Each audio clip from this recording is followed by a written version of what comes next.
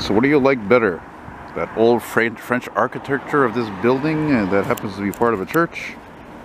Or this not so old Toyota Corolla? Well, if you're watching this, chances are it's the Corolla, because as much as the Toyota Corolla is like the best-selling car in the world for many years now, even from the 70s,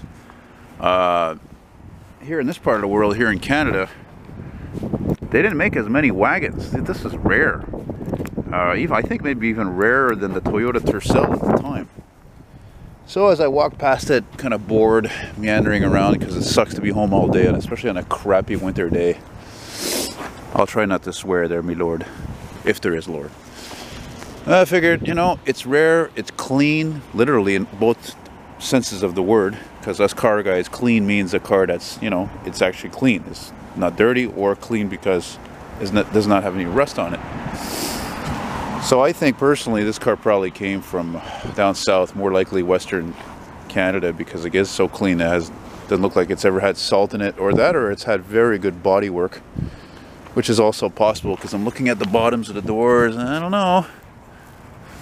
But it's pretty neat, and it's thanks to Simon who got me more interested in compact or Japanese cars in general when he had his '86 Tercel wagon, which this is pretty much like, except I don't know if it's four-wheel drive, but you know, and I'm not a big fan of Corolla, so I'm really filming this more to have, you know, content for my channel, since I can't float around too much these past week because I have this unfortunate pericarditis, heart condition, so I got to take things more slowly and keep things locally.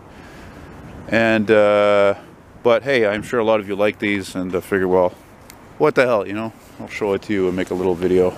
Look, it's even got a fucking kill switch for an alarm on it. Look at that, it's in great shape. It's funny because I have an '89 Toyota ad and it shows all the station wagons. Exactly this one here, same color, same white. Camry wagon. The what was the other one? The Tercel wagon? Yeah. And there's another one I'm not thinking of, I think. It's a neat car. Why does it smell like booze all of a sudden? Look at all these ornate details. Hey, look at that. Isn't that beautiful? See, that's why I love old cars, specifically, you know, like older than the 80s, because the 80s things started to get cheaped out, and just the slightest things, you know, like how I love a lot of old cars in the 70s and older because they, you know, they had creases in the bodies, especially like, you know, like let's say 75 and earlier, but then when you get into the 80s, everything got all rounded and dull and cheap, you know. So that's about it. Yeah, probably go home soon because yeah, I'm starting to feel some pain now, and you hear that? You hear that? That's the best invention ever made. Not.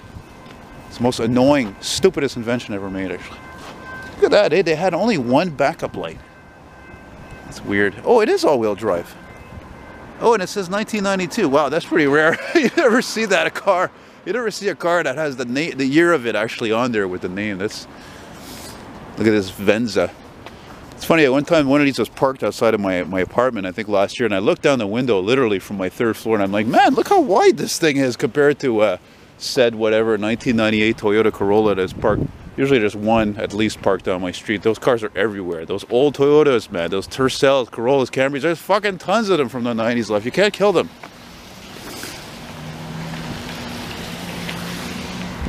Yeah, so that's it, guys. I hope you like that little video. Oh, engine probably for that. I don't know, 1.8 liter, 2.8 liter. Look, there, exactly. Look, it's raining these fucking old Corollas out here. Look at that. There's one right there, around 98, 99, 2000. And most of them scenes that remain are of that color. Bye.